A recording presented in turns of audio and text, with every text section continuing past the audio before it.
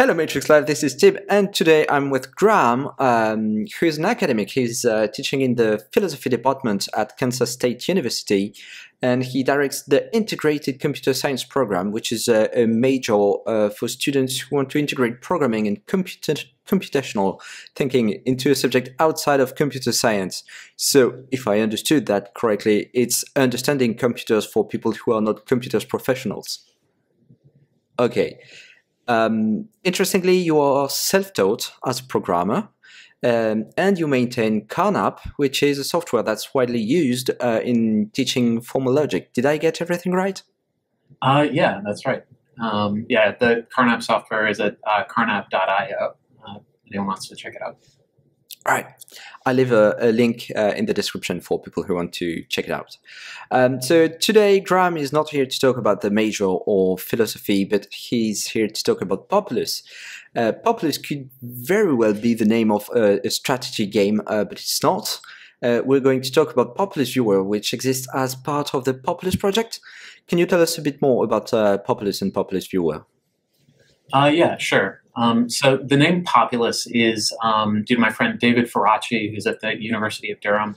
And it's sort of a family of ideas for improving the way that we talk about text and media, and how we can make those kinds of conversations more transparent and inclusive, how we can keep them anchored in reality, and how we can help people connect with conversations that matter to them. So Populus Viewer is a first effort in that direction. It's a social annotation tool. And what that means is that it lets a group of people collaboratively mark up a text and have conversations in the margins. And since it's being built on Matrix, it'll be decentralized, secure, and interoperable from the ground up. Sounds good. Can we have a look at it? Sure. So here's the welcome view for Populus Viewer, and you can see over on the right, we've got a collection of different discussions, and over on the left, we've got a collection of collections of discussions.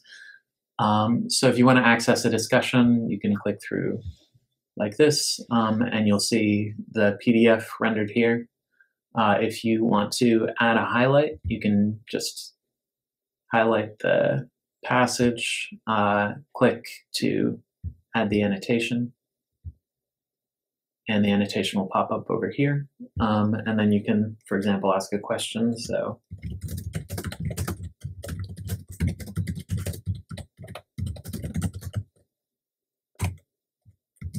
and submit it. And everyone will be able to join the discussion by clicking the highlight and then see the conversation that's taking place around that passage. You can use some of Matrix's media support. So we've got support for recording audio and video within the chat, although I think my camera is otherwise occupied right now. And also doing things like uploading media or files. So you can page through the documents. We have search functionality.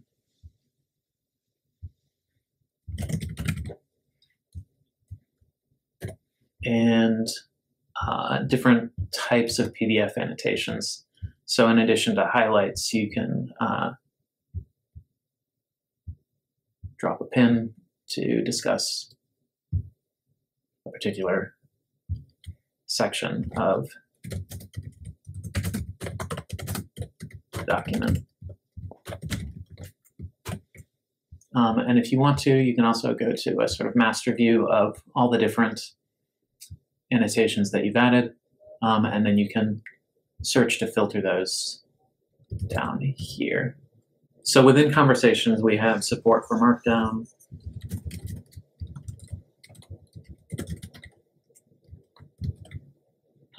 and also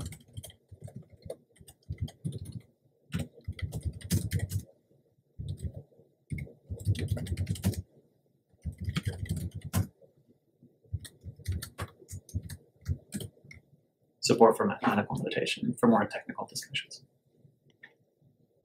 Okay, very cool demo. Why did you create Populus Viewer in the first place? Well, I've been talking with David for a while about some of the big picture Populus ideas, and after seeing Hummingbird, a little while back, it occurred to me that Matrix would be the perfect platform for what we wanted to do. And personally, starting with Populus Viewer was also a great opportunity to use social annotation more in my teaching. I used it in my classes this fall, and I'm going to be doing that again this spring. And I get to do fun stuff on the side. I wrote a bot that helps me keep track of student work. Doing things in the Matrix ecosystem is really a lot of fun. Teaching on Matrix, very interesting.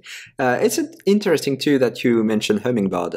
My guest last week based his work on Hummingbird, or was heavily inspired by Hummingbird. Do you rely on any SDK for Populus Viewer, or did you do everything from scratch? No, I built on top of the Matrix JS SDK. And one of the great things about developing on Matrix for me has been how quickly you can get a project off the ground using the SDK ecosystem that's already grown up around Matrix. So, what did you build around the SDK? Is Populus Viewer something a significant project, or is it quite lightweight?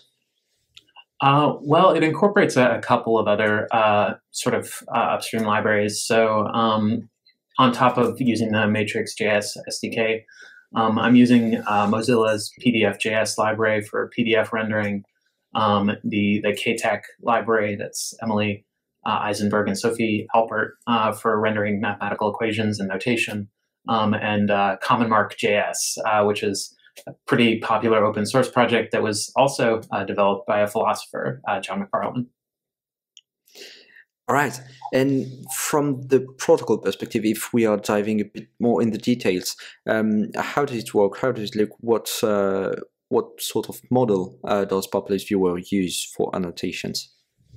Well, the way that I've been modeling things, when we're having a conversation about the different parts of a document, what we really want to do is have a bunch of different matrix rooms and have them all kind of hang together.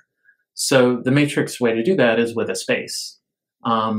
So we model the conversation by associating each document with a space, and then we represent the different discussions about that document as children of the space. And in order to be more specific about exactly what each room is supposed to be discussing, we can add a little bit of metadata to the M-space child events so that those events indicate not only that a room is part of a space, but also, metaphorically, where the room exists within the space.